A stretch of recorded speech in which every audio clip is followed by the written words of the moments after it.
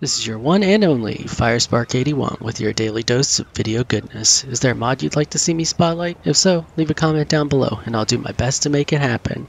We are back ready for another awesome mod spotlight. Today we're looking at simple food recipes and fish trap. Let's get to it. We're going to go in here, go to the Ingrams. They are down at the bottom per usual. The preserving water bag is going to cost you 3. Simple food board is going to cost you 3. And the fish trap will cost you 3.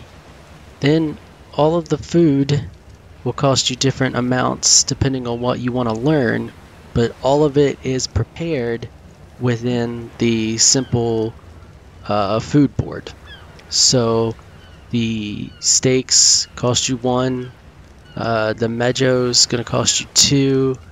The Tinto's going to cost you 2. The Stimberry is going to cost you 2, and the Narco's going to cost you 2. But the Azure and the Hammer are only going to cost you 1. Then the Prime versions of those won't cost you anything to learn. Neither will chopping up the meat that you catch or the fish that you catch in the fish trap. And then there are the versions for the fish meat, and those will not cost you any either. Alright, let's get to the costs. I'm only going to go over the costs of the main 3 items. I'm not going to go over the costs of each of the foods.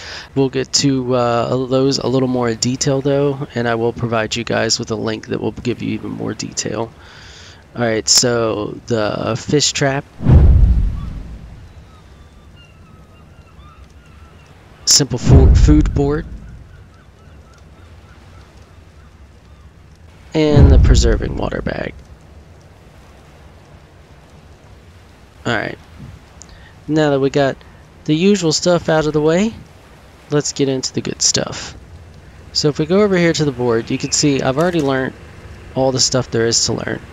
The link that I will provide for you guys will give you detailed information on what each of these do, because they all do different stuff and they all have different spoil timers. So for example, if we scroll down here and look at the Hammer meat, it increases the spoil time when you make this one. It'll have longer spoil duration.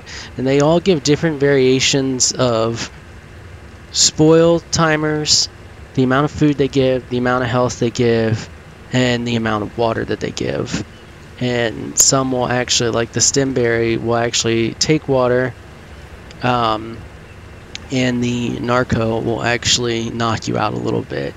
It's not a whole lot of torpor that it adds, but if you ate a bunch of them in rapid succession, it would definitely knock you out. So then there is also the prepping the meat for the raw fish that you catch and the poisonous fish that you catch. So you're definitely going to want to learn those if you make the fish basket. So let's go look at the fish basket real quick and I'll show you what I'm talking about. I have one placed down here. You have to place it underwater. And you have to put berries in it. Now it says there's different combination of berries will have different effects on how often it catches fish. This has been running for some time. This has been running since the last 2 spotlights that I've done. So it has been going. It is a slow process. You can see I've only caught 30 fish and 2 poisonous fish. So I'm not exactly sure. Also, it states that certain berry combinations will get you more poisonous fish than it will the regular small fish. And I'm not sure what that is either. So let's grab one of these and we'll take them over here and I will show you what you do with them. So all you have to do is just grab the little raw fish, small fish out of there, drop it in here. This lights up, craft it, and then it'll give you 1 raw fish meat. So each fish is only going to convert into 1 raw fish meat. Let's go grab one of the poisonous fish and I'll show you them.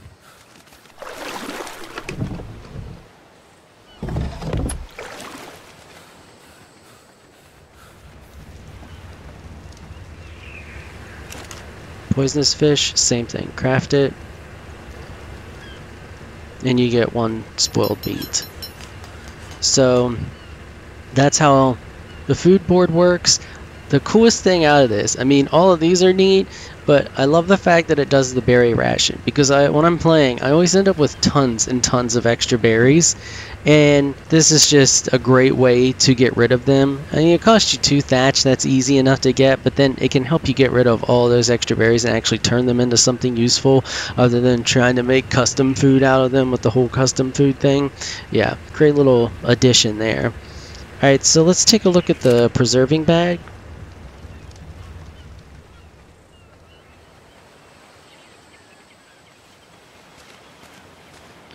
So all this does is it adds a little bit more duration to the food that you're trying to preserve. It has to be placed under the water, and as you saw when we were going over the cost, it's pretty cheap to make, which is nice, and it's a nice addition to get into before you start making a preserving bin. It only has four slots in it, and it doesn't do a huge increase. So let's see, let's grab this out.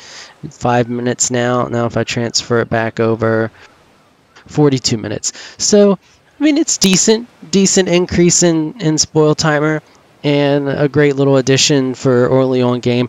Even if it's not early on game, it's still honestly great, because even though it only has 4 slots, 1, it's cheap, and 2, you never have to put fuel in it. It just does the thing. So that's pretty cool. And as I stated before, the fish trap has to be placed underwater. It can be pretty much placed anywhere. It really doesn't matter. And the 6 slots are fine. I filled all of the slots except for 1 with the berries, and you can see that it's been doing one of the sets of berries has gone away, but I originally had them all filled up, so it will overfill, which is cool too. Okay, so as I stated, there'll be a link down below that will give you all the extra detailed information on each of those foods, how much water they give, how much food they give, how much health they give, and their different spoil timers and all of that. I mean, I could go over them, but it's relatively boring. I mean, if you're going to use the mod and you're going to want a specific thing, it's easy enough for you guys just to go through that list and find the one that you want to make is best suited for you.